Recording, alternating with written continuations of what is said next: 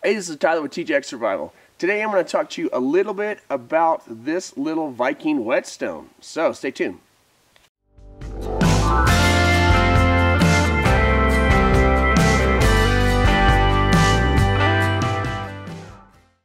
So a while ago I was sent this little Viking whetstone.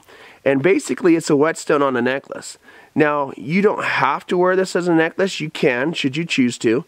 But I like the idea of having the lanyard either way, because I have stuff like this in my pocket if I can find it. Little cables here that I can run it through and then loop it like this.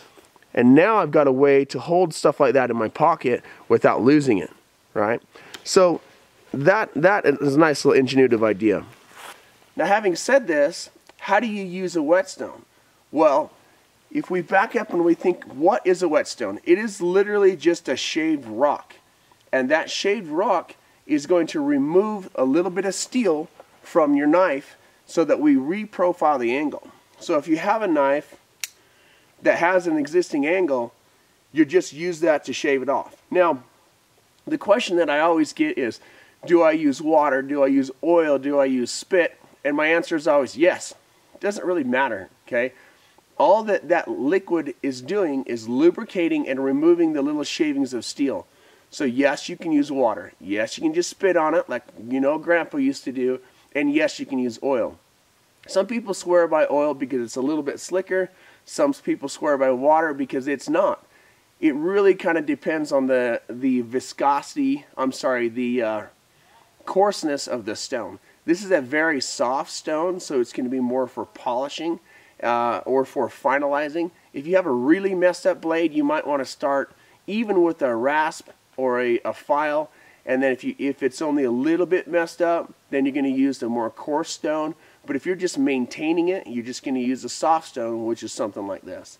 So the way that you use a stone, and you don't have to use a liquid, but if you start to get buildup, then you're going to want to spit on it, take it off. So the way that I use it in the field is this. I put a little spit on it. Now it's a little bit of lubrication. A little bit gross, but it is what it is. And again, this is literally the way my grandpa taught me how to do this. So I will take the angle of the stone, just like this, and draw it back, okay?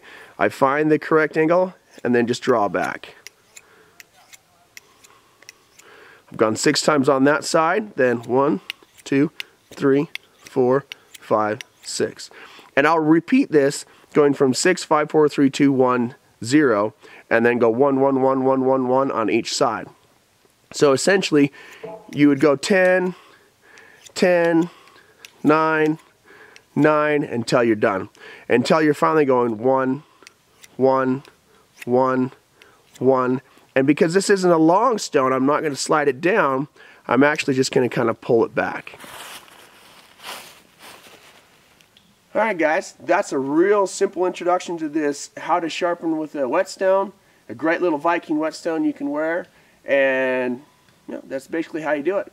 Hopefully this has been valuable to you. If it has, hit the subscribe button, leave your comments down below, and thank you for watching TJX Survival.